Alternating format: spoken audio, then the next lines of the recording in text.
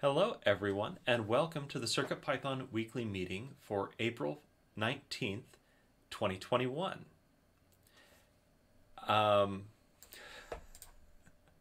It's the time of the week where we get together to talk about all things CircuitPython. I'm Jeff and Adafruit sponsors me to work on CircuitPython. CircuitPython is a version of Python designed to run on tiny computers called microcontrollers. CircuitPython development is primarily sponsored by Adafruit, so if you want to support them and CircuitPython, consider purchasing hardware from adafruit.com. This meeting is hosted on the Adafruit Discord server. You can join anytime by going to the URL adafru.it/discord. We hold the meeting in the CircuitPython dev text channel and the CircuitPython voice channel.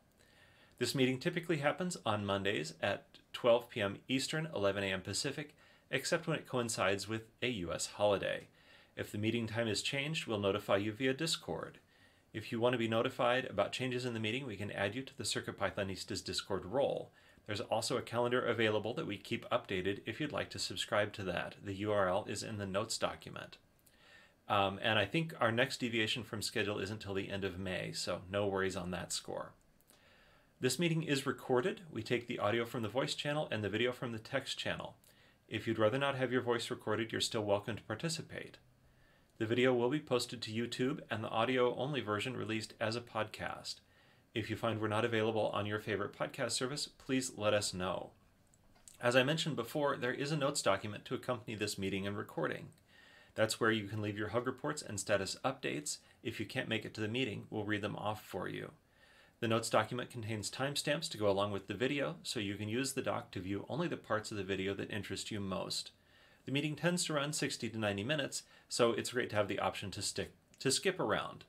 A link to the notes document is posted in the CircuitPython dev channel on the Adafruit Discord every week. Check the pinned messages to find the latest note doc. If you're watching us on YouTube, scroll down for the link to that. All right, the meeting structure. This meeting is held in 5 parts. The first is community news and a preview of the Python on Microcontrollers newsletter. The second part is the state of CircuitPython, the libraries, and Blinka, which is a statistical overview of the entire project, a chance to look at the project by the numbers, as it were. The third part is hug reports. The first of the round-robin sections is an opportunity to highlight the good things folks are doing, taking the time to recognize the awesome folks in our community and beyond. The fourth part is status updates. It's an opportunity to sync up on what we've all been doing. We invite you to take a couple of minutes to talk about what you did over the last week or so, since the last time you joined us, and what you'll be up to until next time. And then the final part is in the weeds, an opportunity for long-form discussions.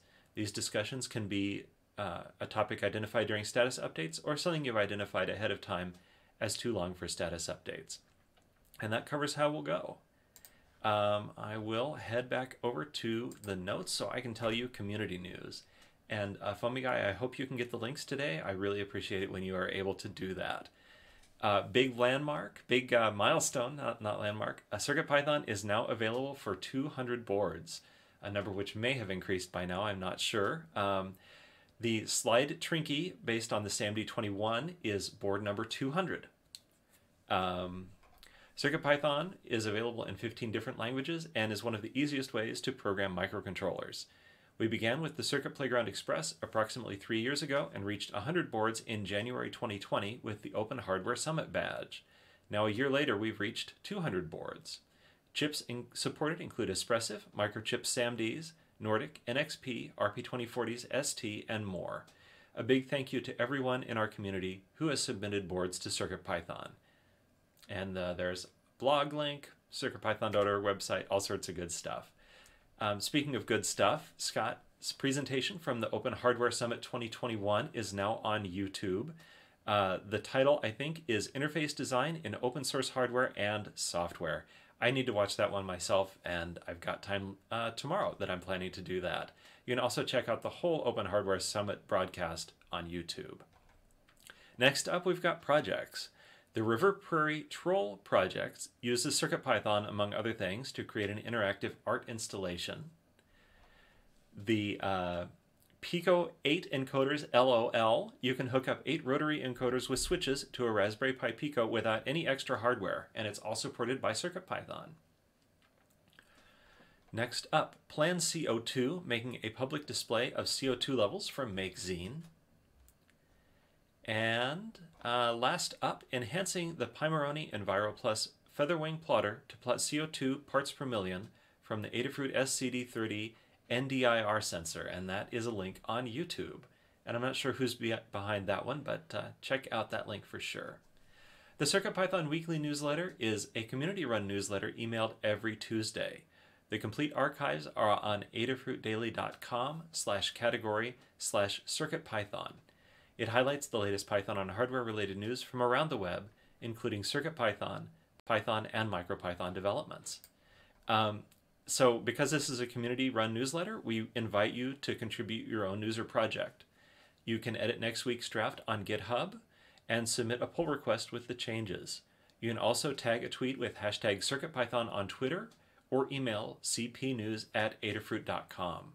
Add your own project, your friend's project, your dog's project. We want everything and anything. And with that, I will move on to the state of CircuitPython, the libraries, and Blinka. Just a reminder that 2 or 3 weeks ago, we had a fix to our statistics, and hopefully now we are not missing some of those authors, particularly on pull request activity. This week, we are reporting 54 pull requests merged from 30 authors and 14 reviewers. And issues-wise, we had 22 closed issues by 13 people and 27 open by 23 people. So, I mean, first, it's really exciting that we, of course, authors, reviewers, and people active on issues overlap. But, you know, we're getting well into that 36 people active weekly to help us improve CircuitPython, and that is just really awe-inspiring. Some new names among the authors that I don't recognize are Mick Glenn, Stone Hippo, David Lee Dom, Dee Jecken, and Scott Monahan. Some of those may have appeared before, but they're less familiar to me. But we appreciate every one of you. And as to the reviewers, it's your review that makes things go smoothly and lets us merge in high-quality pull requests. And yeah, we need all sides to keep things going. And with that, I will pass things on to Scott to tell us about the core. Awesome. Thank you, Jeff. Sorry, I was too busy rolling my eyes at a post on the Raspberry Pi forums. Oh, no. Okay, so for the core, we had 18 pull requests merged from 17 different authors. So thank you to all of our authors. So new names I just want to say thank you to are Stone Hippo, Zodius Infuser. Wow, so many of these names I do recognize. So thank you to those folks. Thank you to the 4 reviewers, and also thank you to Neradoc for getting this list fixed up last week again. We have 25 open pull requests. A couple of those are quite old. So again, as always, please take a look at those. If you could if folks need something to help out with or want to help out with something, picking up old pull requests is very, very helpful. There's good stuff in these pull requests, and it's sad to see them not get fully merged in. Issues-wise, we had 7 closed issues by 5 people and 12 open by 10 people, so we're net up for a total of 427 open issues, which you can see at github.com/adafruit/circuitpython/issues.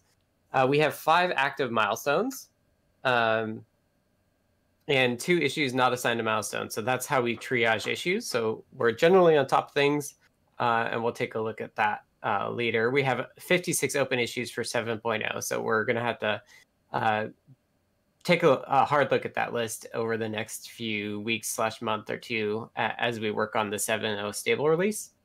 Overall, I'd say core work is going well. 6.2 has been stable and 7x is well underway.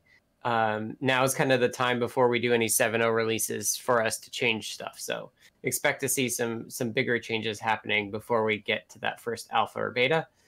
We hit 200 boards and continue to add more, so we may also want to consider a 6.2.1 backport of the new board defs if the 7.0 unstable pre-release will be either quite unstable or a long ways away. So we may want to do that too. Anyway, really good. So thanks. Yeah, I think that's really a great idea because we do have a bunch of exciting boards coming out, and typically it's a pretty easy process that just involves copying a couple of files Mhm. from the main branch into the 6.2 branch. So if that sounds like something that you would be up for, let one of us know and we'll show you how to do that. All Yeah. right. Yeah, I'm kicking myself that we didn't do those on the 6.2 branch actually, because if we did them on the 6.2 branch, we could merge the 6.2 branch back into the main one. Going the opposite direction is not really Mm. feasible. So we'll end up having like 2 sets of commits for each thing. Yeah, but that's It's no not big ideal. deal. Commits are free. They're just numbers. Well said. Well, I've been on the receiving end of a similar sentiment, mm, or I've dished out a similar sentiment yeah. before. Well, anyway, next we'll pass things to Kattni to tell us about the libraries. Thanks, Jeff. So this section is about all of the CircuitPython libraries, including the Adafruit CircuitPython libraries, a couple of extras like Cookie Cutter, and also including the community bundle. So we had across all of that 35 pull requests merged from 16 authors and 14 reviewers. And I want to point out 2 review names that one of them is J. Edgar Park, who works with Adafruit but has not popped up on our review list previously very often. And the real Fenrir is new as a reviewer as well. And KMatch98 I haven't seen very often as a reviewer. And so I wanted to specifically thank those folks because, like we keep saying, reviewing keeps the process moving. And it's not, it's one of those things where, we want to see new people get into it. And so I wanted to thank specifically our reviewers versus where we usually are thanking our authors. Leaving us with 53 open pull requests. We had 13 closed issues by 11 people and 12 open by 12 people, leaving us with 330 open issues. You can find all this information and more at circuitpython.org/contributing. And if you're looking to contribute to CircuitPython on the Python side of things, contributing to the libraries is a great way to start. You can check out the open pull requests and see if anything you can start reviewing there and see, just make a comment. If you check out syntax or you find a typo, or if you have the hardware, test the PR and leave a comment that you did that. And that's usually how we suggest to start reviewing the libraries, is to just do that sort of thing and leave a comment. And then eventually we can level you up to actually joining our review team. There's also a list of open issues, which you can search by label. Good First Issue is a great place to start if you're new to contributing overall. And if you're looking for something a little more complicated, Bug or Enhancement is an excellent search label. We have a guide on contributing to Git and GitHub, or contributing to CircuitPython using Git and GitHub. So if you're new to all of that, don't let that intimidate you. And we're always available on Discord to answer questions. We want you to be able to contribute in a way that works for you, and we are happy to help make that happen. There were no new libraries in the last 7 days, and we had a number of updated libraries, which I will not read off overall, although I will point out we have had more updates to the community bundle. Overall, I'm still super pleased to see older PRs being picked up. We had one that was 265 days old that got merged. As well, I'm very excited about all of the updates being made to the libraries through new PRs. Early hug report to everyone who is submitting PRs to the libraries. As always, if you're waiting for us on something in a current PR, please ping us and we'll try to circle back to it as soon as possible. Otherwise, it's worth looking at some of these older PRs and deciding what we want to do with them. But for example, the absolute oldest PR is still active. So the ones between that and the new ones, it may be worth taking a look at them and see whether the original author is still interested in merging it, see whether it can be picked up. And as Scott says about the core, in terms of the Python side of things, that is an excellent way to help as well, is to pick up an older PR and get it ready to go with the newer code. And that's where we are at the libraries. Thank you, Kattni. And with that, it's time for Melissa to give us the Blinka stats. Hello. For Blinka, we had this week we had one pull request merged by one author and one reviewer. There are 7 open pull requests at the moment, and that's between all the different Blinka related repos. There were 2 closed issues by 2 people and 3 open by 3 people, leaving a net of 57 open issues. There were 6,803 PyPI downloads in the last week, and we are currently supporting 72 boards. Overall, there hasn't been much movement on the Blinka side, but I'd love to see more contributors. Well, I do feel like the number of weekly downloads kind of inches up, so it's good to see that happening. I see it all over the place, to be honest. Is it? Okay. I was thinking, oh, I feel like, it used to be 2,000 and maybe it's just super high this week or something. But well, yeah, it is pretty high this week, actually. I mean, I've seen it down in the hundreds, too, so I'm not sure what affects it. Yeah, probably how much CI we're doing, because those will each download Blinka, right? Yeah. Well, anyway. All right, it's time to move on to hug reports. As an element of positivity in the world, we like to say thank you to one another for good stuff that we're doing, or good stuff that they are doing. So to show you how it's done, I will begin and then I will pass it to Jerry and on down the alphabet. So first, a hug report to Dan for briefly being a sounding board about a problem I was having on the SAMD51, although I was asking the wrong question. Another hug to Paint Your Dragon, Phil B, for excellent code to study for the OV7670 camera and SAMD51's parallel capture interface. On a more personal note, GitHub users Joe Callier and Howoff for recently contributing to a desktop Python project of mine. To Ask Patrick W for updating Circup so that it works with 7.x, although you do have to install the version from Git for now. And a preemptive hug report. I'm going to be working on my first Adafruit bundle CircuitPython library this week, and I know I will be asking for help to get that ready. So thanks to whoever's going to help me out on that. With that, I will pass it to Jerry and then read notes from Jose David. Hello, thanks. So just a hug to K-Match for the memory guide. Nicely done. And a group hug to everybody. All right. So next up after Jose David's notes is Katney.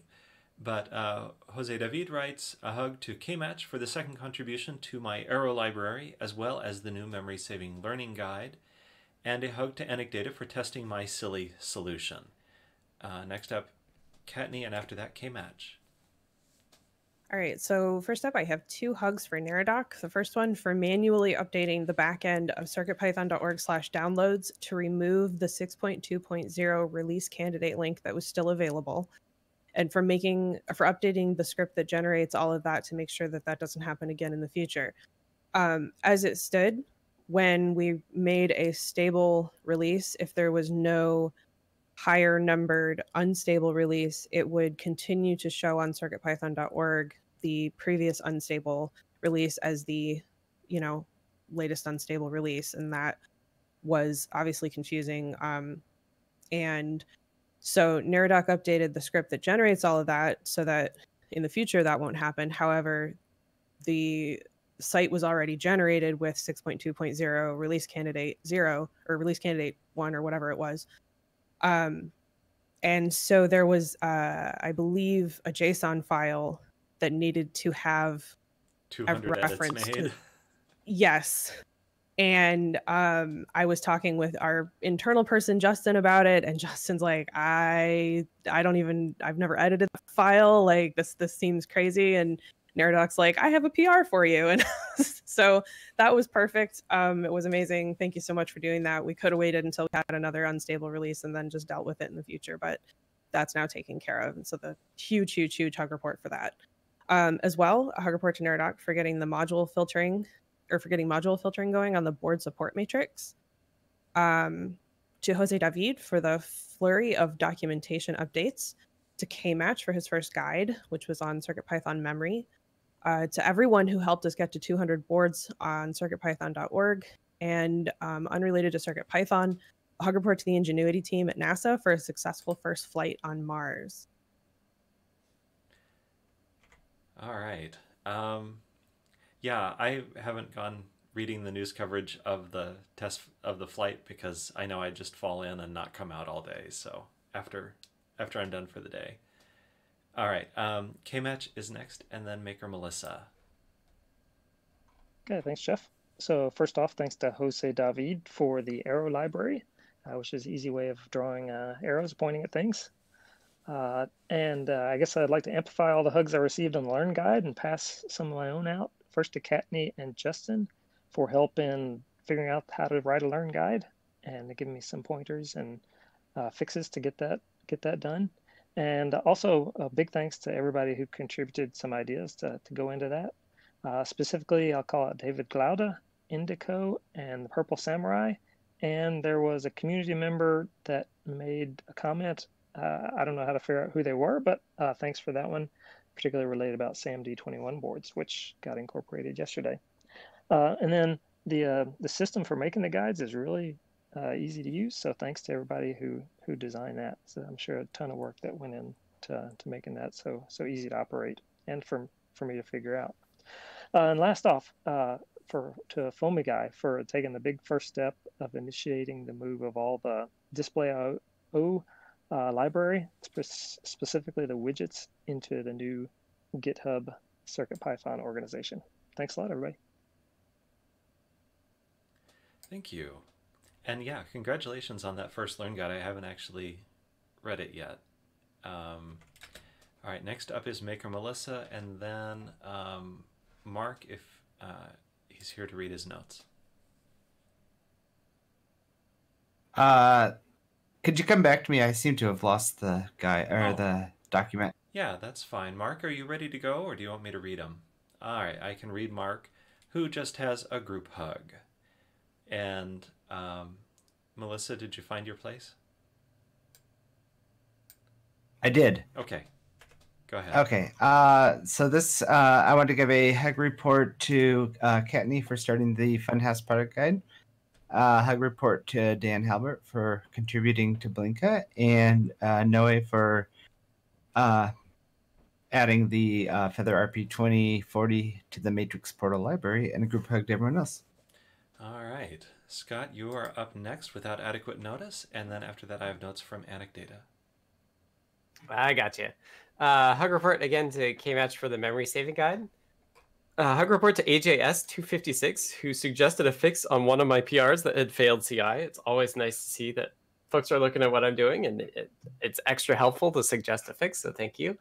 And then hug report to Tiomich for the QString space saving PR. That was really neat, so thanks to them. All right, thanks, Scott. I have notes from Anecdata, and then it's off to Ask Patrick. So Anecdata has a hug for Neradoc for testing a small PR I didn't have the board for. After Patrick is Dan. But go ahead, Patrick, if you're here. You are not. All right. Patrick has a hug report for Jim Bennett for his help on the Azure IoT library. It's always great to see Microsoft contributing. All right, Dan is up, and then I have notes from David. So thanks to Jose David for tackling a number of libraries and adding better, simple example documentation, and also fixing a bunch of other things about the documentation in a number of those libraries. And thanks to Neradoc for the CircuitPython.org improvements that we talked about already, and also for the read the docs dynamic filtering by existing modules in any particular board. You can say which boards have such and such a module, and it'll narrow it down. It's wonderful. All right. After the notes from David, it will be Foamy Guy. But first, David has a hug for Bill Binko, known as ATmakers Bill, for progressing on the BLE HID to multiple hosts. To Chris Young and Bill Bingo for the QT Py hat and the IoT IR Learn Guide. A hug to Kmatch for the Memory Saving Learn Guide and Fixing Bitmap Saver. And last, a hug to Kevin J. Walters for more contribution to the EnviroPlus Featherwing and the addition of the CO2 data from Sensirion, the SCD-30. I'm going to hand it to Foamy Guy, and then after that is Hierophect. All right, thanks, Jeff. First up, hug to Kmatch for the memory saving guide. Really nice tips in there for measuring and saving memory. To Les Samurai Porpe for help with some Sphinx syntax that I was fighting during the stream over the weekend, and probably some other folks, unfortunately, that I may have forgotten who helped me out during that stream. I appreciate all of you. To Hugo for working on the vertical progress bar and refactoring, a big refactor in the progress bar library. And then lastly to Jerry N, who has continued to dig into a weird issue with the, I think this is the right one, SMTP S10 touchscreen driver that does some weird stuff when the device resets. Jerry has narrowed that down quite a bit to figure out a reliable way to repeat the issue. So thank you for that. And that's all for me. Thanks. Thank you. All right, next is Hierophect, and then Hugo gets to wrap it up today. Alrighty, just a thank you to Dan for his continued help on the deep sleep stuff, and a group hug to everyone else. All right, Hugo, take it away. All right. First of all, a hug to Jose David for walking me through how to create a pull request, or actually getting reviews on a pull reviewers on a pull request. To Kmatch and Foam Guy for their testing of the progress bar over time as I've worked on it and updated the pull request, and then group hugs. All right, thank you. Next up is status updates, the time for you to let us know about what you've been working on recently and what you plan to be working on in the near future. It's a round robin, the same as hug reports, and I will start it off. So last week, I spent a pretty good chunk of time on the I2S out on the IMX RT10XX series, but I never had any success in getting the waveforms to come out, so I'm setting that aside for a bit. And instead, I started on support for OV7670, which is a digital camera and the parallel capture device of the SAMD51 microcontroller. And I've already been able to capture an image with CircuitPython and display it with Display.io, which is pretty good progress. So this week, there were some things in the I2S out branch that I should separate out and PR in their own right. I don't remember exactly what those were, but I don't want them to get lost forever. I am going to polish the CircuitPython library for configuring the OV7670 camera, and also get this core module ready for inclusion. You need both halves before you can use the camera itself. And then I had written, well, anyway, I need to change this next item, and I also implemented a new kind of color conversion for Display.io so that if the format of a bitmap in memory is RGB 565, RGB 555, or either of those with the 2 bytes swapped, that the color converter object can fix that for you and display your bitmap. That will go in and be PR'd with the rest of the stuff for supporting cameras. If I get beyond all of that, the next task is to work on support for a different digital camera module, actually one from ESP, but we're still going to be testing it on the Grand Central. So getting a second camera module to work is next up after all those items. My second COVID vaccination is later today, and so my activity this week may be reduced if I have side effects from that. All right, Jerry is up next, and then I will read the notes from Jose David. Thanks, Jeff. So I've been spent a lot of time this week playing with this STMP 610 issue, and I'm really baffled by it, but making some progress, learning a lot anyway. And so the basic issue is that, and it only happens on the RP2040. In fact, I've only been testing it with the Feather RP2040, but I suspect it's common to RP2040s. And if you're using display I/O as well, so if you have a touch screen, like I've been working with the 2.4-inch Featherwing TFT, there's a funny issue that when you power up and you run something, the little test program I'm running, it comes up fine on power up or a hard reset. But if you do a soft reset after that, every other time it will fail. It'll say that it can't detect the board because it can't read the version ID. But then if you just do another Control D, another soft reboot, it detects it fine. And then it alternates every other time. And I'm just not making any progress understanding why that would be. So Is there, I'm yep. When you start the driver, does it do a reset? Is it possible there needs to be a wait while it resets before you try to read the version ID? Well, I've tried putting it. It does do a reset. Well, actually, it doesn't do a reset until after it's determined the version ID. Okay. So it actually does one later. And I've tried adding delays in, and so I'm thinking this is a CircuitPython issue and not a driver issue. Is where I'm headed. And so I'm tempted, if there's no objection, to opening an issue referencing this ongoing issue in CircuitPython. And my reason for thinking it's CircuitPython related is A, that it only happens on the RP2040, and and it has something to do with display I/O. If I run just the simple test for the STMPE, that works fine.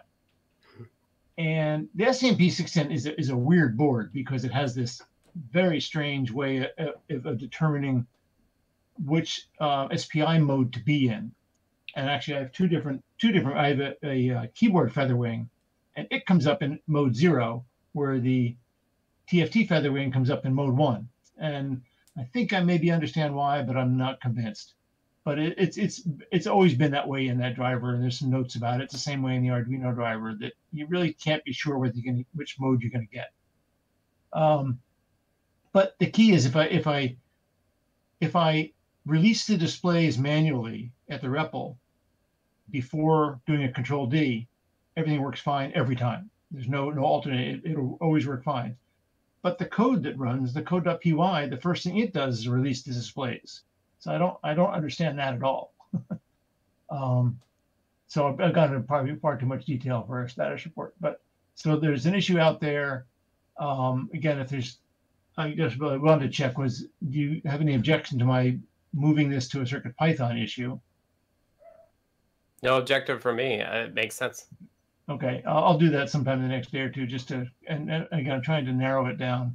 And then I've been using the logic analyzer and all that stuff, but all it does is confirms that it reads the wrong values, and again, there's something going on there. It's reading the information's there. It's just getting things out of order, it looks like, or getting an extra reading in the way. So something's just very funny in the SPI configuration.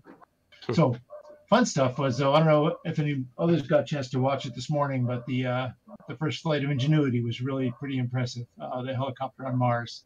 It was really fun to be able to watch that broadcast, and watching all these very young engineers get so excited when this very simple little line plot appeared on their screens. It showed the altitude of the helicopter, but it was kind of fun to watch this, really something that could have been created by Mew was the defining moment of the morning. Really fun to watch. So that's it. All right. Well, now I need to know how they measure altitude on Mars. Do you know? Is it barometric pressure, like the kind of sensors that we have from Adafruit, or some other technology? I don't know how they did it. Again, given the very low pressure, I don't think it was a BME 680, but no. I suppose they I don't know. That's a good question. Or something. Yeah, it would be interesting to know. Yeah. All right. Well, we'd better move on. As interesting as Ingenuity is, I have notes from Jose David, and then I will pass it to Kattni. So finish up your notes, Kattni. Okay, Jose David writes that this week, libraries documentation and the Earth and Moon animation in CircuitPython Vectorio. And next week, library documentation and an analog clock on CircuitPython. After Kattni, I will pass things to Kmatch. My notes have been done for a bit. Oh, it looked like somebody was typing in there. Nope. Okay. So published another let's see, last week published another newsletter. I wrote a README for the new Learn System project bundle, explaining quickly how to use the project bundle, and then passed it on to Justin to make sure that it includes a link to the guide that it was downloaded from and the date. So when you click that download project bundle button above the code in a project guide, a CircuitPython project guide, it will include a README with a quick explanation of what's going on there, and a link to where it was downloaded from, so you don't lose. So you don't lose what you were working on, because it will be named code.py, and not ledsnowboard.py anymore. So you would want to know where you grabbed it from without checking the code. I published the Neo-Trinky guide, which includes templates. Finally, I say finally because I've been writing these templates for weeks and haven't actually made any of them live. This is an example of NeoPixel Link is a template.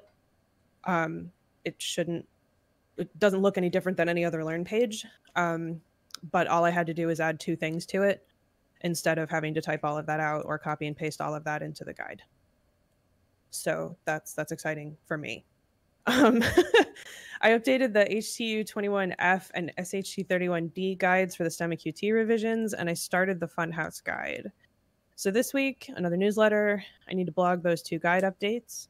I'm looking into getting an aggregated list of all the CircuitPython libraries, including the Adafruit and community bundles. I will be talking to Jose David about this on Tuesday, because apparently some work has already been done with that.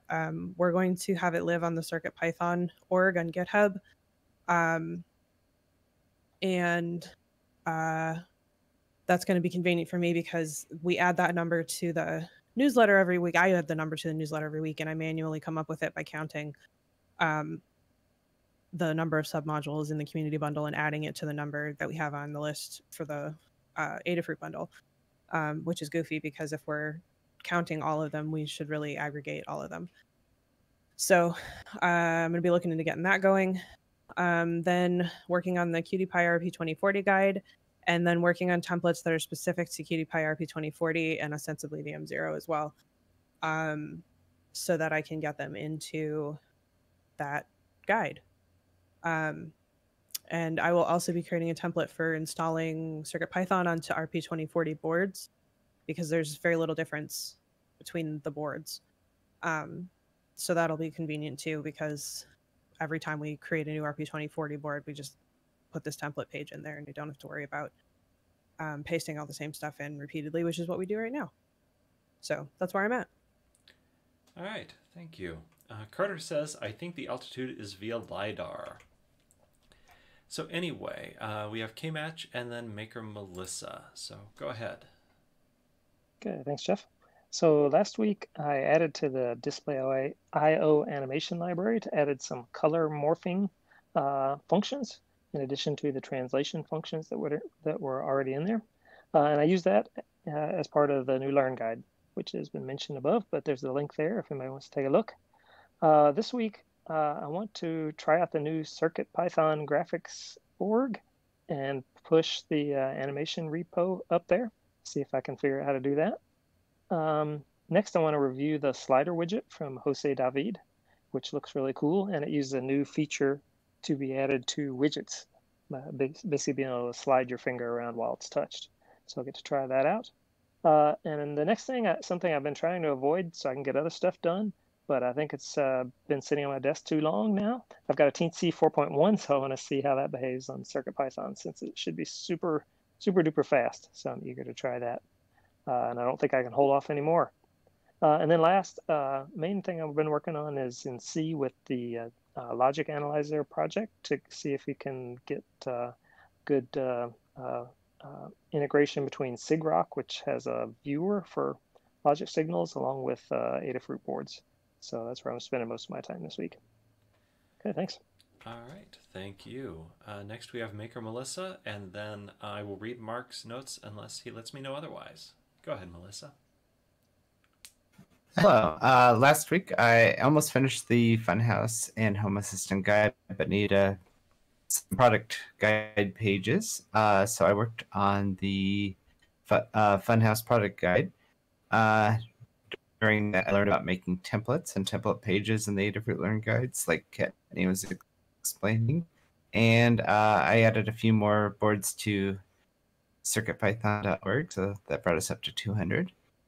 This week I'm going to finish up both those guides and play catch up on some GitHub issues, and then possibly get back to updating the VS Code extension. And that's it. All right. After I read Mark's notes, we will go to Tanut. But Mark says, I need to look at issues/PRs for something else to work on. Suggestions welcome. And getting the vaccine Wednesday. And after Scott, I think I have notes from Anecdata, but I'm not sure. No, after Scott, it'll be Dan. Hello, I finished the demo code for the BLE file transfer protocol. It added offsets and padded values so that they align. I got that working, but the PR itself is still failing CI, so I've got to take a look at that. I also found a bug with struct in the core that I've got to fix.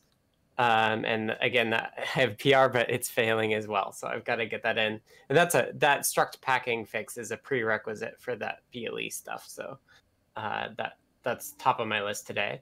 I enhanced the GitHub actions for libraries in the core to better highlight errors and help solve them. I think maybe I talked about that last week.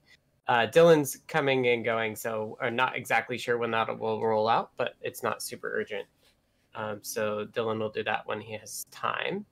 Last Friday, I started a status LED change, and we'll finish it at the start of this week as well. We're very much in this mode that doesn't come up very often, where we're between major versions. Like we've finished 6.2, and we're kind of sticking there, but the next thing we're going to do is a 7.0. So this doesn't come up very often. So status LED changes is one thing I want to do. We basically want to hit all of the breaking stuff really early so people can, so we can do it early and make sure it's all stable. And in that regard, I was planning on moving the BLE file transfer stuff into the core, but I'm actually prioritizing merging in MicroPython 1.15, which was released in the last few days. Because we're in this like rare window of moving between versions. So that will mean that the MPY version will change. So heads up, early heads up for that. But I'm going to take a week and see how far I get, hoping to get far enough that it'll be worth it to finish the merge. So thanks to MicroDev for doing that prerequisite work as well. All right. Thank you, Scott. Heading back up to the top of the list, it is Dan, and then after that, I will read notes from David. Okay, so I've been continuing working on dynamic USB descriptors. I think I'm not sure if I said last week, but the API is largely designed and documented. And I was working, we currently have some Python code that generates the descriptors, and I was changing it so it would output more information so I could change things at runtime. But it's just kind of getting out of hand. It's a very general approach, and we don't really need it because each different kind of descriptor, except for HID descriptors, is different and involves different fix-ups and is composed in a different way. So I was starting to make the script output a bunch of stuff that I would use later in the C code, and I think I'm just going to take our existing descriptors in their hex form and just write a little bit of custom code for each one. And I think it'll end up being smaller, which is important because we want to get this to fit on the smallest boards. And then the other thing that's happened is that, as has been true for several months now, we have so many contributions from the community that there's just a ton of reviews to do, and that occupies time, but it's really good because it produces a new code that's featureful and everything like that. Okay. All right. After I read David's notes, Foamy Guy will be up next. So David says, I gave my CPX to a friend after showing off all my gear and telling him about CircuitPython, and made a list of advice and Learn Guide links to get him started with the CircuitPython Express and CircuitPython, and a discussion with Bill Binko on his multi-BLE keyboard project. David, I hope you'll share your list of Learn Guide links because that would be great. It's good to see what other people prioritize and have found most helpful. So I'll pass it to Foamy-Guy, and then after that, Hierophect. All right, thanks, Jeff. Last week was testing out the new progress bar style, vertical progress bars, as well as the new examples that are in that repo. And then I started creating the new repositories for the display widgets in the CircuitPython org. And I probably am forgetting a few things for last week. I didn't fill it out as I went. So that's all I got there for next week, though. I'll keep going with those new widget repos, and I'm going to try to look into PyPy and read the docs, getting those set up. I have a topic down in the weeds to discuss that a little more. I'm going to update pretty much anything in the Learn Guide repo that uses progress bars so that it can get the new importing syntax so that we'll be ready to merge that progress bar update.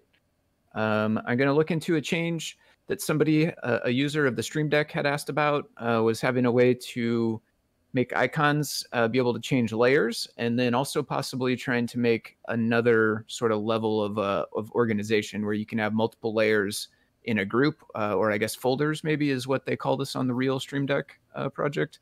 And then you can move between those layers that are within that group, or you could change over to an entirely different group. So like being able to put your layers together and bounce around like that. And then lastly, the other thing I'm going to look at this week is retesting the TLC 59711 LED multiplexer. That's the oldest PR that's out there, and I've tested that a few times, and I've got the circuit all built, put away somewhere. I need to dig it back out and try that out again to see if I can get that working. The user working on it said that they tested it with some Adafruit boards and got it going, whereas I could not last time I tried it. So see if I did anything wonky there and try to get that up and running this week. And that's all I got. Thank you. Up next is Hierophect, and then Hugo will finish things up. Okay, so this past week, I rewrote the internal structure of the alarm module so that things are easier to follow and maintain. Those internal changes started with the ESP32S2, and once kind of the first drafts of the NRF and STM32 ports are in, I'll hopefully be able to get in there and make similar changes just so that they're all on the same page. Basically, I was just making it so that light sleep and deep sleep processes aren't overlapping so much when they don't actually share code. I fixed a bug on the ESP32S2 where the returned alarm objects don't match each other. I got set up with the RP2040 using the JLink so that I have GDB debugging and some basic control tests available as I work on the RP2040 sleep functionality. So I've been starting up on the RTC and GPIO wake up functions, and I'm working on deep sleep for that first. I also moved back to Boston, which ate up a little bit of time, but that's all done now. So this week I'll just be doing more RP2040 sleep stuff and some other supervisor work that I've been talking about but haven't been able to get to. And that's it for me. All right, thank you. And in case anybody's wondering, supervisor is a technical term for part of the core C code. It's not telling the other programmers what to do, right? Sorry. All right, moving on to Hugo to wrap up this section. What's new? All right, so last week I did all the final last changes and tweaks to the progress bars, examples. I created a few more and started working on the debranding or branding of the CircuitPython build so that each group that builds their own can brand it as appropriate to keep CircuitPython an Adafruit thing. So this week I will be working on that branding, get a first pass going for review, I'm hoping, and in non-tech or personal stuff, getting my second job Wednesday in the morning, so rush hour, long drive, podcast o'clock. All right. right. Just one That- random connection. Dan had been talking about this patch that went into Mu for recognizing boards based on the USB descriptor. And it's possible that this debranding of CircuitPython would break that, so it might be worth touching base and seeing how we can make sure that works best. And Scott, were you going to step in and say something? Yeah, I just wanted to. I want to make it clear that my goal with this work is not to make it so that the Adafruit centric one is called out well. My goal is that like wherever the core CircuitPython repo is that we all work on is what gets the CircuitPython name. I know right now that's like kind of the same thing as Adafruit, but in the future, I hope it's not. So I just want to make it clear that like my goal is that we very clearly support and brand the versions of CircuitPython that come from kind of the quote unquote official repo and the official CI. But I want to try to make it clear that like I don't assume that that's Adafruit only in the long run. Like it really should be bigger than that. Okay, fair enough. Yeah, that's a fine distinction, but a very important one. Yeah, yeah. And hopefully it'll become clearer over time. So thank you for doing that. I really appreciate it. All right. Well, we already got in the weeds just a little bit there, but now we are officially in the weeds. And the first topic I have has been contributed by Patrick, but they're missing the meeting, so I will be reading it. So it is a potential list of candidate repos to move into the CircuitPython GitHub organization. I'll read these off as they are right now, but people are encouraged to add to the list if you like. We'll finalize this soon after the meeting. So Awesome CircuitPython, CircUp, the Cookie Cutter Library repo, the NotAdafruit.io IoT libraries, which could include Azure IoT, AWS IoT, and GC IoT Core, the Community Bundle, CircuitPython.org, and the Wii accessories other than the Nunchuck, I think is what is being typed right now. Pardon me. So, Scott, do you want to say a little bit about this? Because I think you are kind of driving this idea right now. Mm-hmm.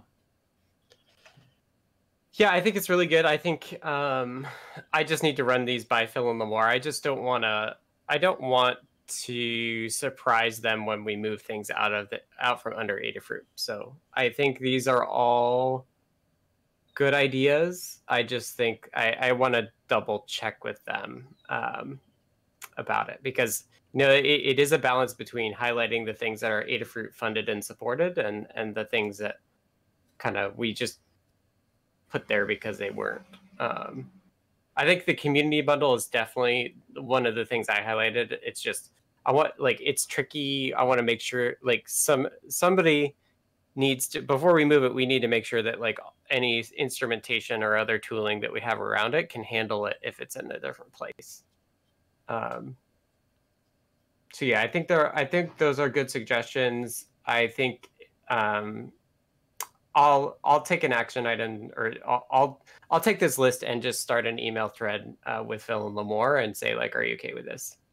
And then I can report back next week, or you'll just see them move over. So yeah, I think those are all good ideas. I think yeah, Awesome CircuitPython might have problems just because it might be linked to from elsewhere. I think that when you transfer a repo from, well, at least from a user to an organization, GitHub will forward it until you fork it back into your organization or user. So I'm not super worried about that, but definitely it's something that you can verify in GitHub documentation will work how you want. Yeah. So I did get the okay for the for the community bundle already. So it just needs somebody to make sure that we're not going to break everything if we move it. Yeah, the tooling is almost the biggest. Well, I mean, there's the human part and the tooling part. So thanks for helping us navigate all of that. Yeah, and I'm happy that people are excited about this. I think I'm very excited about it too. It's I think a realization that we have stuff that really belongs outside of belongs to CircuitPython more broadly than just Adafruit. So I think it's good. So yeah, I'll try to run these by Phil and Lamar this week, just to give them a heads up that these are what we're thinking, and then if they have any objections, I can let folks know. All right. With that, I will pass it to Hugo for our second in the weeds topic.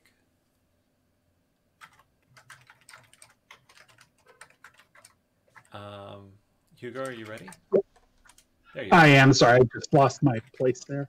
So as I mentioned, with the pull request where Jose David helped me out there, there is a contributing process in the Learn Guide for people to contribute to core libraries. So all the Adafruit _ CircuitPython ones.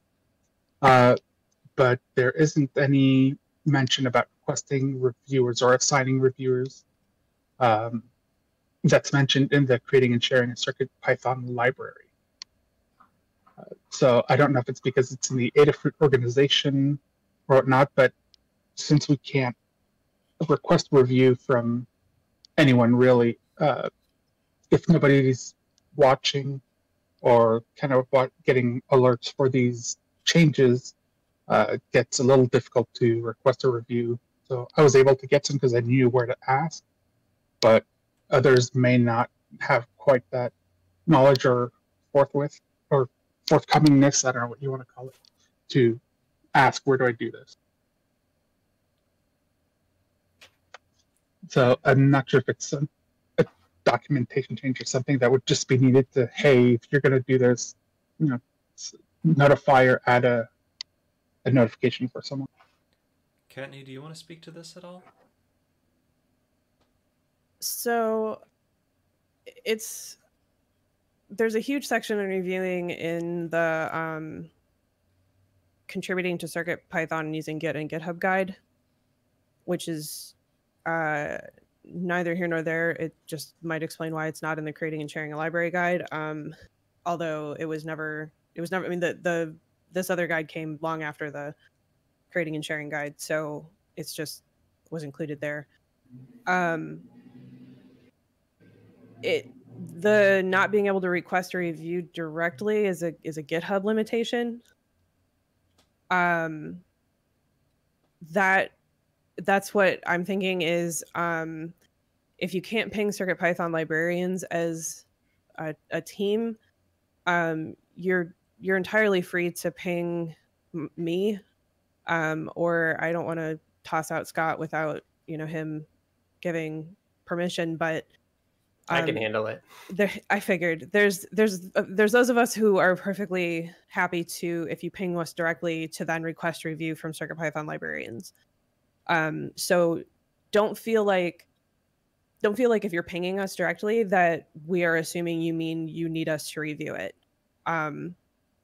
Like we understand that it's that the GitHub limitation exists and that not everybody can request a review, and part of that kind of makes sense because if people were able to request reviews, they could start requesting reviews from individuals, and that would also go nowhere. It would be about as nowhere as not requesting a review if that individual was unavailable, or was not, that wasn't their focus at the time. It wouldn't occur to them perhaps to then go and have to say like, hey, I'm not available to review this, blah, blah, blah. Like, it just creates extra work. So I can kind of understand why the limitation exists. If you're a reviewer, you can obviously request a review from the CircuitPython librarians. I would try pinging somebody if they get it. Like, don't everybody do it. Maybe Tim, Foamy Guy, if you could just on a PR try and ping CircuitPython librarians. If it lets you type it out, it'll ping, I think. My impression was that didn't work, but I feel like it doesn't. But I'm not sure. I tried doing a mention in a comment like at CircuitPython librarians, and it didn't even appear as an option. I think it only allowed the individuals who are contributors in that.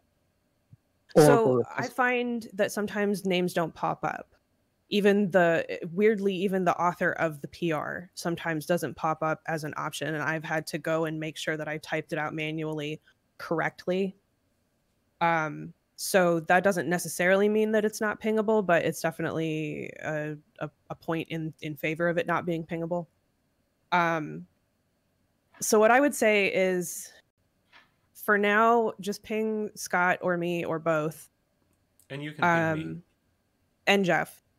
And just ping us and say, hey, would like a review from CircuitPython librarians, and we can get that going. And you can indicate that to other folks as well. Okay. And you mean on the issue in GitHub? On the PR, yeah. Okay, yeah, sorry. Yeah. No, just making sure, because issues don't require reviews. So yeah, on the pull request itself, just ping the three of us, and one of us will make sure that we get a review requested. Because I understand where you're coming from. If the PR pops in and the review is not requested, for example, it does not show up in my inbox. I have filters set. Anecdata, I'm not sure, and that's worth looking into. I will add that to my list for tomorrow. So Anecdata writes, it may have been asked, but is there no way to automatically assign CircuitPython librarians as default reviewers on all libraries?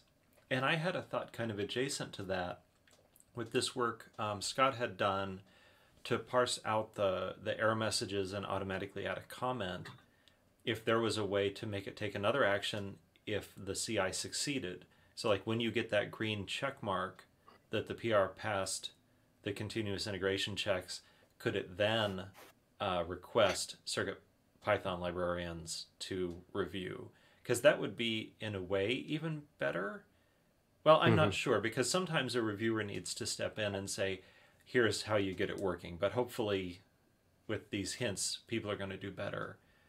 But yeah, if an automatic process could kick this off, because ultimately we do want to get everything into review regardless of who it's coming from, although maybe only if it's passing CI. I have divided thoughts about that. Right. Well, the other thing, David asks or says, usually if I know someone has the hardware, I would ping that person.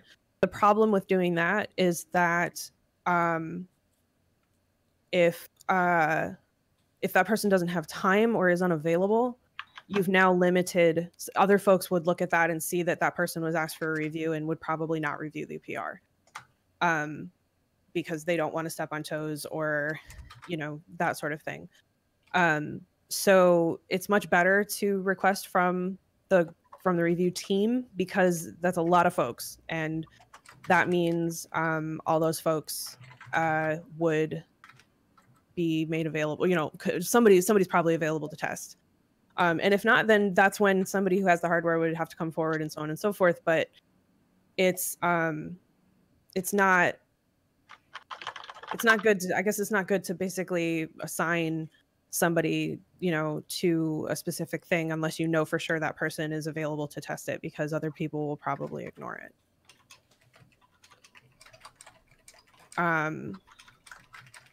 I do like the idea of the automatic reviewing thing. But I also agree with Jeff that there's nuances to it. Like, do we wait until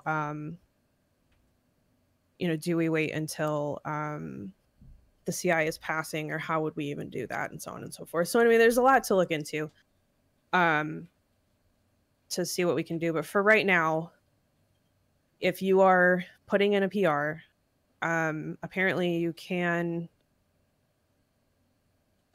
tag CircuitPython librarians.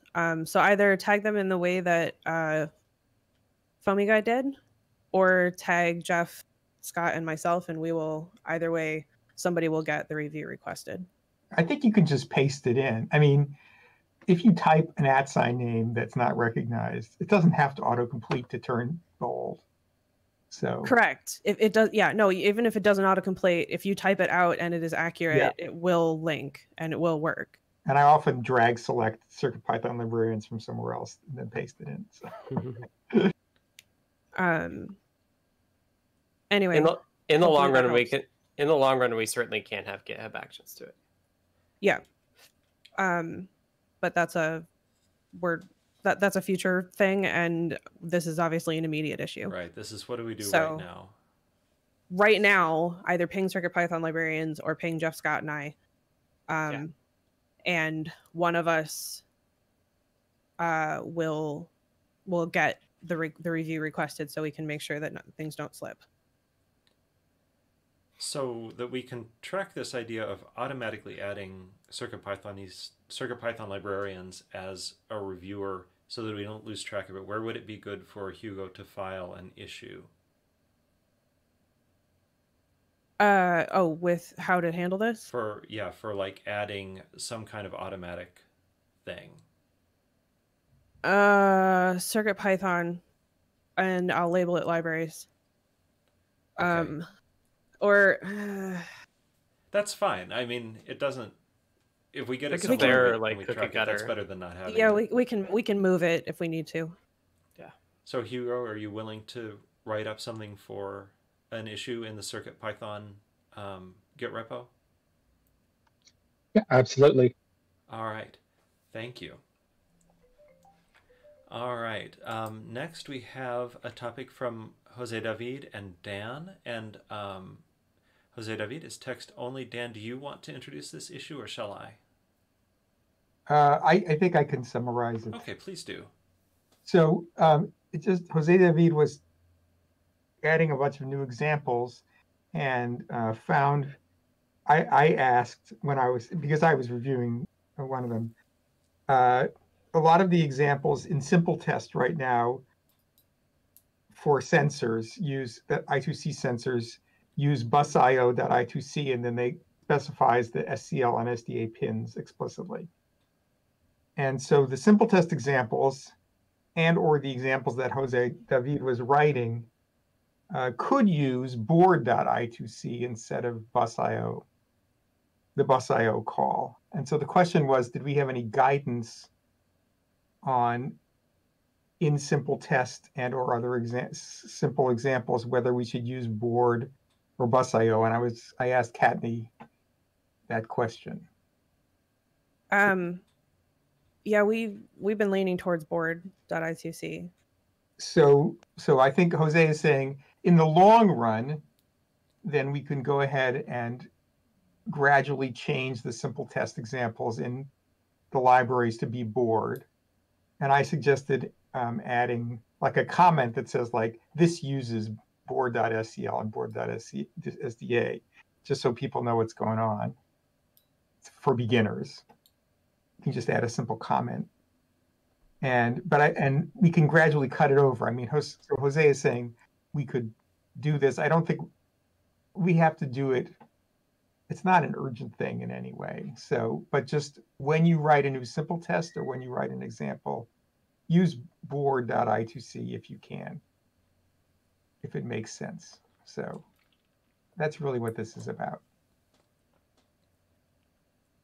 A related thing that came up while we were discussing this is that on some boards that have a stemma connector, board.I2C is the same as the stemma connector because there aren't enough I2C pins to make a separate I2C bus. However, on the QtPy RP2040, the stemma connector is different than the labeled SCL and SDA pins. It's SCL1 and SDA1.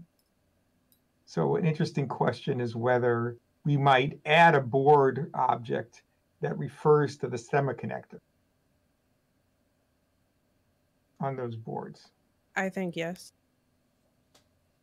And Scott, does that sound interesting to you? Yeah, I think you should have a stemma I2C entry for anything with a stemma on it, even if it's shared with the regular I2C. Yeah, I think that's a good idea. And just link it to the same thing. Right, and it should be stemma QT. I'll ask management about the exact name because it could be stemma QT or just stemma. You may want to choose one or the other. Yeah, just be consistent. Yeah. I don't think we can make it work if it needs to be stemma divided by Qt. That'll be trouble. That will be trouble. Yeah, we have to implement a special version of slash operator. Okay. Yeah, David G points out there is big stemma too, but I think in general we're not using big stemma. And it can also mean other things like neopixels for those as well. Yeah, yeah. PyGamer and PyPortal have the big one? They do. It's also wired as 5 volts by default with a jumper to switch it. It's a little bit of a pain to use those kind of with modern Stemma QT boards, which I discover each time I try. We have an adapter cable. I think it wasn't in stock that day. You know how Stemma cables are. Right. All right. There's one other kind of sub-item, but I think that's asked and answered within the notes document, so I will skip over it. Okay. Unless you'd like to say something about it, Kattni?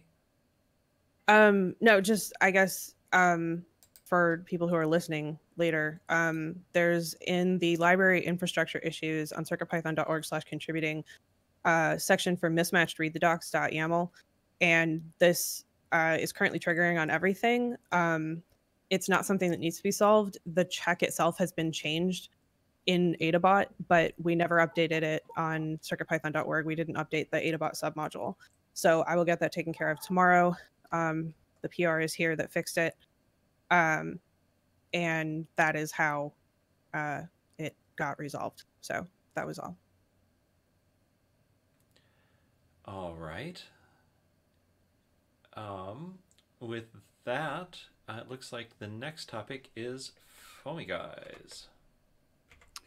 All right. Yeah, this was, I think, will be relatively easy, but basically it's just I started making the repos in the CircuitPython org over the weekend and pushing those widgets from the old, they're in the display layout library today. I started pushing those in, and as part of the process, I made the first release on one to see what would happen, and the PyPy upload failed, which I think is probably expected because it didn't have any credentials in the secrets or whatever they call that inside GitHub where you put those. Right.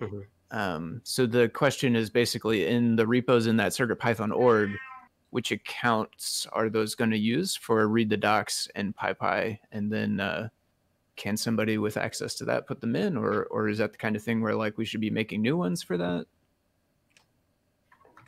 Go ahead. Go ahead. Go ahead. I was gonna say I think new accounts are the right way to go.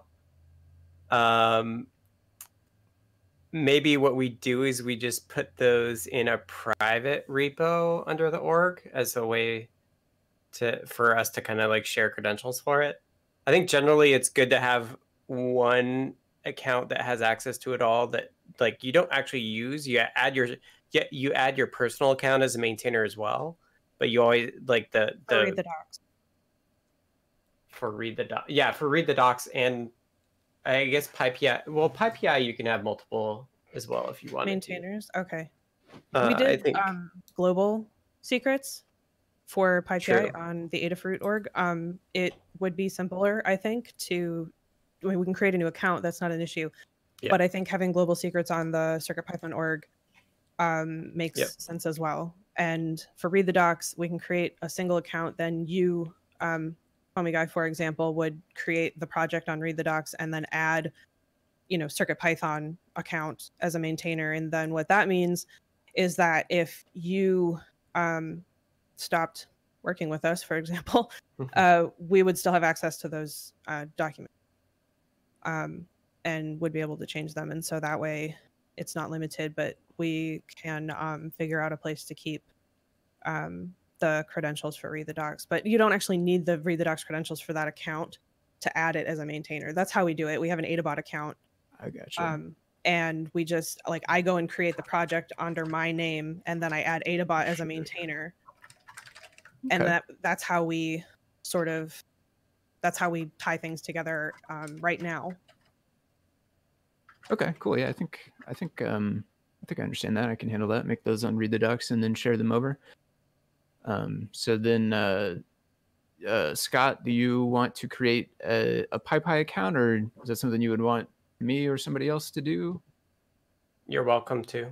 Do you have organizational secrets access? Maybe not. Let's That's a good question. So I could set them. I could make it too. Okay. If you just need an account, just tell me what you need me to do, and I'll do it. I can create it. Yeah, Katney, you can do it too. Although I don't think. Katney, did you get org level ownership? Oh yeah, I did as soon as it was created.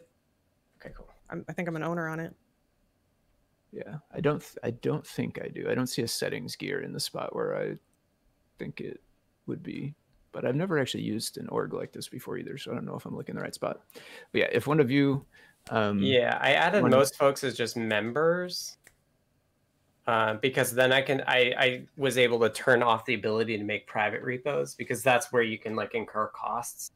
Because the org is actually set up to like charge Adafruit. I see. So I was like, oh, let me at least set the permission so that like, yeah, you can make repos all you want, but you can't actually make any private ones. Okay, yeah.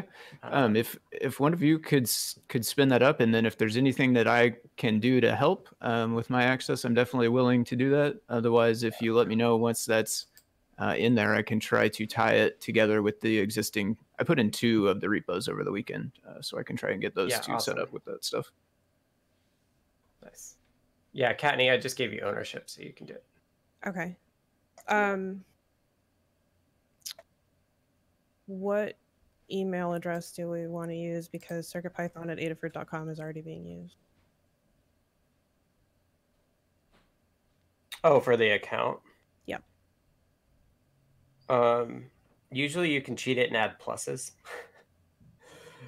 If you do like something plus, like PyPI CircuitPython.org at whatever, like it all goes to the same place. Okay. That's what I did for at least one of the accounts, where it like goes to our internal embedded mailing list. Okay. With a plus. So try that, and if you can't figure it out, I'm happy to do it as well. All right, so the action item goes to Katney. Thank you for taking care of that. And with that, I will pass things to Simon C. Simon, are you planning to speak, or would you like me to read this for you?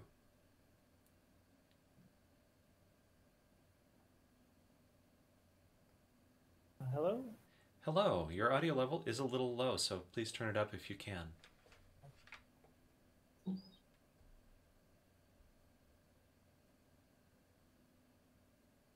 Okay, is that any better? Yeah, that's somewhat better. Okay, so I'm very new to CircuitPython and the kind of Adafruit Discord community. It's been a really great, I think it's been less than a week. So I was looking at a comment that Katney posted about the animations library growing in size and getting too big for being fully loaded onto smaller boards. And so I suggested some kind of techniques for having a program look at the library and try to kind of cut out stuff that isn't used. And so this is kind of a very old technique from, I think they figured it out pretty well in the 70s and 80s in analysis research. And it definitely has some use in JavaScript for kind of optimizing kind of code shipping and code execution over the web. And I think Python, it doesn't have too much use in this kind of automatic way. It's more like an inspection tool where you can look at how your code's doing with something like nose, or I think there's a tool, Vultr, that you can kind of look at the output.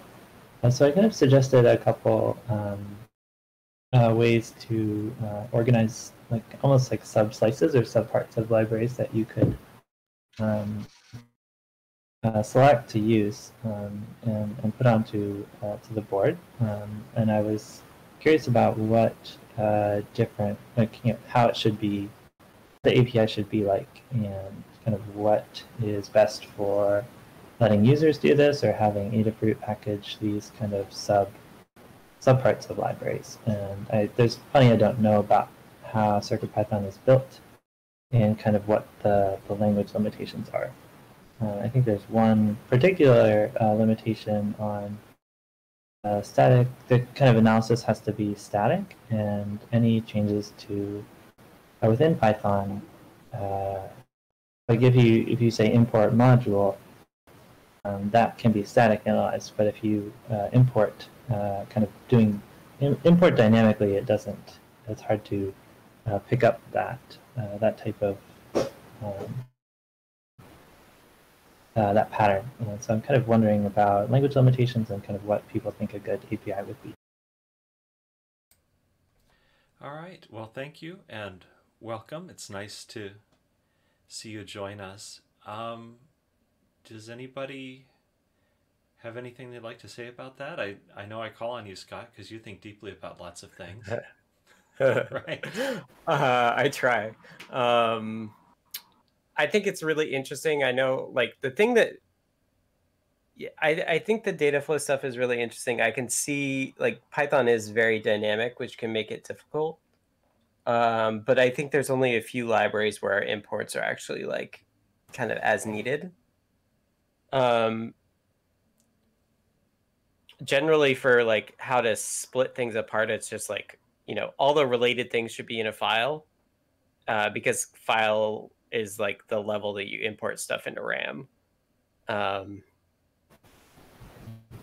of my desired next step in terms of making libraries like less large is just actually instrumenting it.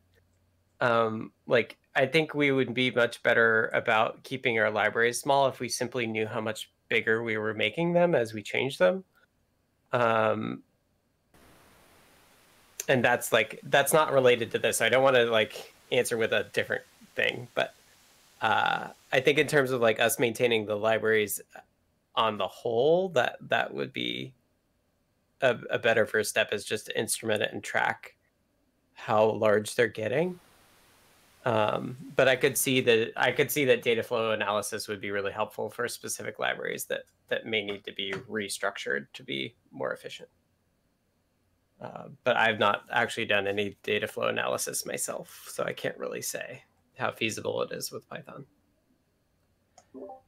I would say there's not that much dead code or something like that. I mean, it's really that the libraries are large because they have a lot of features, like some sensor, or they have multiple things in them, like the animation library. So I'm not sure you're going to find out a lot that would help you shrink them significantly. As Scott said, it makes sense just to make smaller libraries to be and factor them into multiple things. Like, should we break up the animation library? Should the HID library, that kind of thing. Another thing that occurs to me is we're very proud of this trait in CircuitPython, where to change your program, you just edit code.py. You don't run a series of tools or anything. And taking the animation library as the example, you know, it would be possible that your tool could statically figure out that code.py doesn't use a particular one of the animations and eliminates it from the CircuitPy drive. But then when you edit your code.py and save it, that can change. And in the vast majority of cases, we want to keep this workflow where the only thing you need is a text editor, not a static analysis package that would run over your code.py plus all of the libraries that it calls for. I think, yeah, the extension of that is, like, you know, thinking about ways of modifying. We've been talking about, like, CircuitPython builds that, you know, have this kind of dynamic addition and subtraction of modules. I mean, that could feasibly apply to libraries too, where you kind of, like, specify what parts of the libraries you want available in this particular CircuitPython build. But it's definitely part of just kind of Scott's general philosophy and concern that whenever you reduce something, you know, it becomes a support issue, basically. So size reductions, that kind of dynamic size reduction where you actually build size reductions into, like, a build of CircuitPython, it kind of makes it not CircuitPython anymore, which is complicating. Sure. There was one kind of tweak on the kind of typical data, like kind of code elimination pattern where you're reducing everything you don't use, where you are more saying what you're kind of adding a dependency on a kind of, I was calling it a label, like a sub part of the library. And there's what your code actually uses, and then there's what the sub part of the library, that label, it says, this is all, these are all the entry points that I need to use this library successfully. So it kind of, it's a little bit different than, this kind of pattern is maybe kind of a combination of both. This is kind of this is what your goal is, and it kind of ignores specifically what the importing code is doing. So I'm just trying to get at kind of the heart of this thing. I mean, your objective here would be to use labels to outline the parts of the libraries that you need in order to reduce size of a specific CircuitPython build. Is that right? Yeah, I think so. And this only is relevant if there is a library that's one library that's big and somebody wants to only use a part of it. I think that, yeah, the tricky part is just doing custom CircuitPython builds is like a complicated thing. You go, Scott. I think this sort of analysis could be a really good way of understanding like the mismatch between how the library is structured and how it's used, right? Like the principle of that I've tried to push from the get-go with CircuitPython is that we should have lots of small libraries where whatever's in the library is like very tightly related, and so you're probably using most of it, right? But I think what we found is that we have some large libraries where they try to do everything, which means that they have a lot of stuff that you're importing that you're not using. So I think doing data flow analysis where like one thing we do have is like we have a lot of examples, right? Like we can do something similar like Project Bundle where we do data flow analysis starting from all these different examples and then using that kind of to figure out like what the boundaries are for large libraries that we actually need to split. And then you would manually split them later, right? But you would use the data flow analysis to inform like where those split boundaries could be. Oh, so not doing it in a bespoke way. Go ahead, Lucian. Right, just like not doing it in a bespoke way where you're doing it for every single, for a specific build for a specific person, but just using it to plan out actual library separations. Right. Yeah, you'd identify like clusters using data flow analysis, but then it's a human action to perform the useful split. Right. I think that sounds really cool. Is that what you're saying, Simon? Yeah, I think the kind of very precise definition of a label. So I think you're right that the typical trend is that data flow and code elimination cut out everything that's not used in the build. And I think, you know, let's say there's a setup function that a user needs. So let's say you do that, you know, custom for every time you run something on a board. So let's say there's some custom setup function that somebody should have called, but they didn't. And so that setup function is eliminated, and then they change the code.py to add it, and then it's not there. So that's kind of how it should differ from the typical compiled kind of dead code elimination.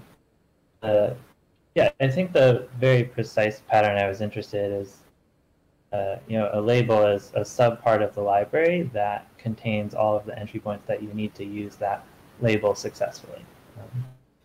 So I think that would kind of be like a human created front end to a valid dead code eliminated subpart.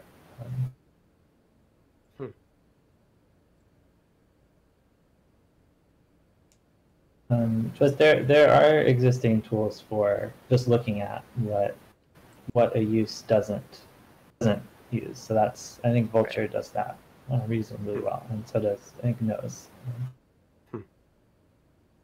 I think just the separation that has to be kind of acknowledged is whether the user or whether a dev is doing this separation. I think that that's just still what I don't totally get, whether which side you're describing.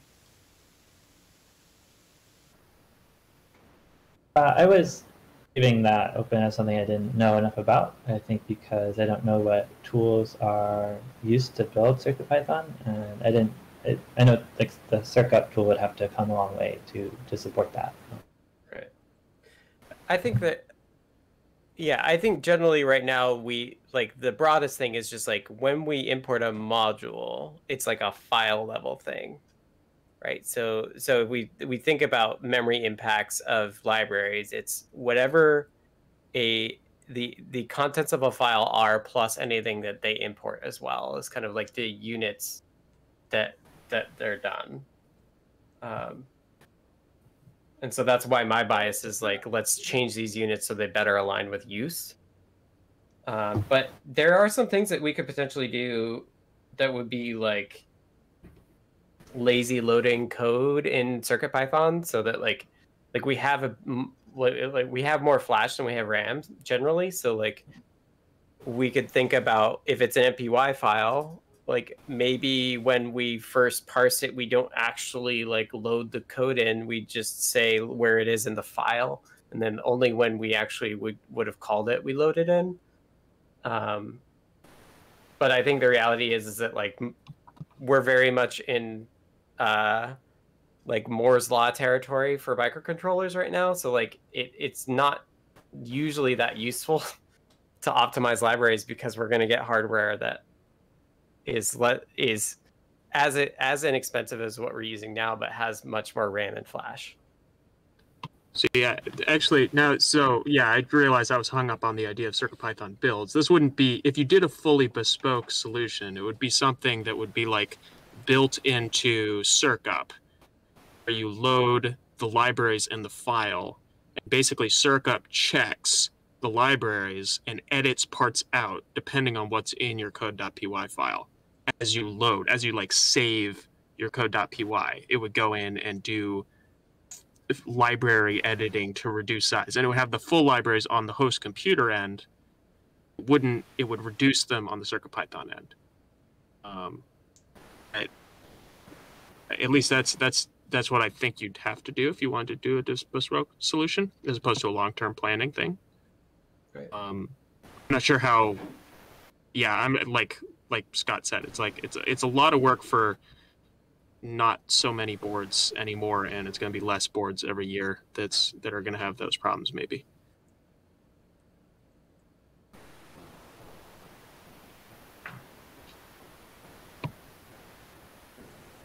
Okay, so it sounds like it's more, you know, there might be a couple libraries that we want to do this for, but it sounds less useful.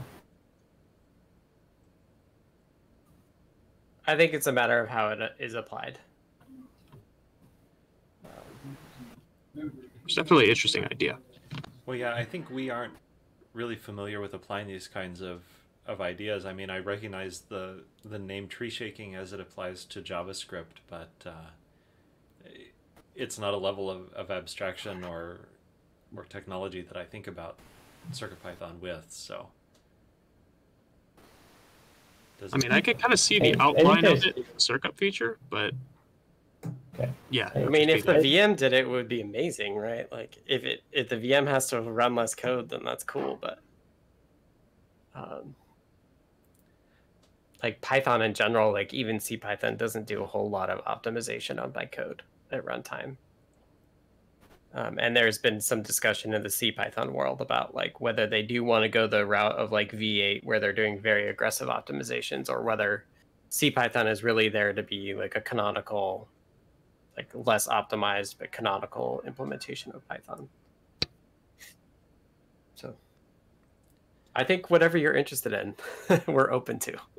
Yeah, for instance, if it's a source-to-source transformation program that can live and show its promise, you know, wherever it comes from, which is how CircuitPython got started, I think, basically.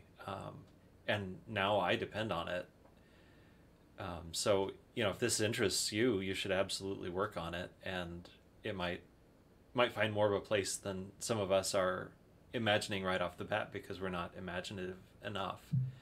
Another random thing I wanted to interject is I was looking at the size of MPY files, which are the CircuitPython byte compiled version of Python files.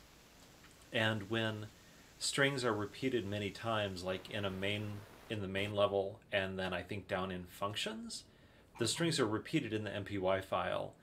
And that seems like some really low-hanging fruit for saving storage size of MPY files, if that observation is correct.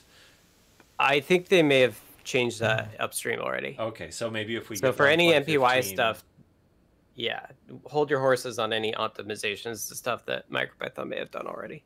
Because I know there is a new MPY version with what we'll merge in. So yeah, and like how high priority is like the size? Is the size of a library file that you load onto the file system, like, is that usually a big concern? Because we usually have a lot of file system flash. No, I think the it's RAM. non-express M0s is the only place that really matters. And that's true. Those duplicated strings will be merged into one string in memory when it imports.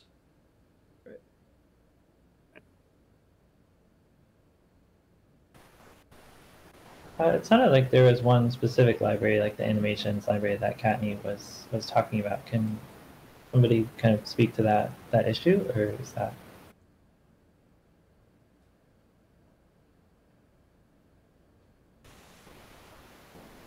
I mean, the ones I'm aware of are like more of the PyPortal-esque ones, like this class of libraries that try to do like all of the initialization for you, for example, can be quite large. The animations library became far more popular than I think I expected it would. And so we were taking anybody who added animations, we were just adding them, and I think that's a problem. I want to refactor out the community submitted ones to another, because they're not used as significantly as some of the other ones into their own library. Are they in different files, or is it a RAM problem or a flash problem? They're all in different files. Like every so animation is in a separate file. It is a flash problem then. Yeah, you can very easily drag part of the library over, but that's a support nightmare. Right. We're not gonna tell people to do that. Right. Okay. I mean, we can tell people to do that on Discord, but we're not gonna write a learn guide on doing it. And Bundlefly isn't gonna do it. No, Bundlefly is not gonna do it either. So, basically, I want to slim it down to be able to, for example, as Neradoc pointed out, run on NeoTrinky. That's what brought this up in the first place. Was that Limor was like, yeah, I do LED animations. And I said, it doesn't fit. And she said, sure it does. And I said, no, it really doesn't. And she's like, maybe I dragged, she might have just dragged stuff over and not realized it. Right. So that one I think is going to be addressed specifically. And I think it needs to be, because it is a very ridiculously popular library, and we do have tiny boards that folks want to run LEDs from. Yeah. So I think that's a good candidate for a refactor. I don't think that applies to everything though. Right, and by refactor you actually mean splitting apart into separate. Correct. Like, yes, I repos. mean, where some of the animations are actually separate. They would still require the CircuitPython LED animations library. I'm not going to duplicate code, but it would build on top of it. It would, in theory, it would build on top of it, and it would create a situation in theory where we can fit this onto a smaller board, and then just like a few other libraries where we have to be very careful with what we add, we would have to be very mindful of what we add to the CircuitPython LED animation library as well. If the core, and I use an overloaded word, if the very minimal part could fit in frozen on some of these devices, but that's probably too much to hope for, since not. I think that's the problem. I think Limor might have tried that. Well, I know that the Pixel Buff doesn't fit, so it's about right. Well, yeah, and already on NeoTrinky, NeoPixel is NeoPixel is frozen, HID is frozen, and Pixel Buff is enabled. So PyPixel Buff is not necessary. Okay. Right. So basically, I think she created the best version of the build she possibly could. And we have to make the library smaller if we want to use it. This may change with the updated MicroPython as well.